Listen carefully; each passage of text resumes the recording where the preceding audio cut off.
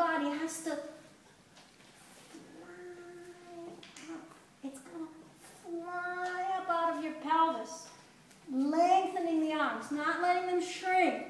Lengthening them. Okay, we're going to come to here.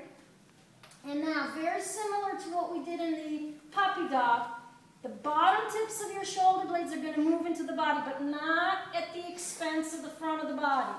So these two, this is relaxed, not in, but just relax. It's just not participating. It's none of its business. What we're doing is none of its business. We're going to take the back body into the front of the body.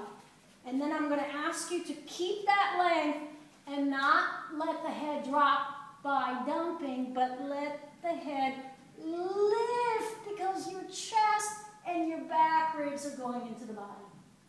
If this is easy and boring, you ain't doing it. It should be totally exciting to be there, completely exciting. You can be here for 25 minutes. There's so much going on.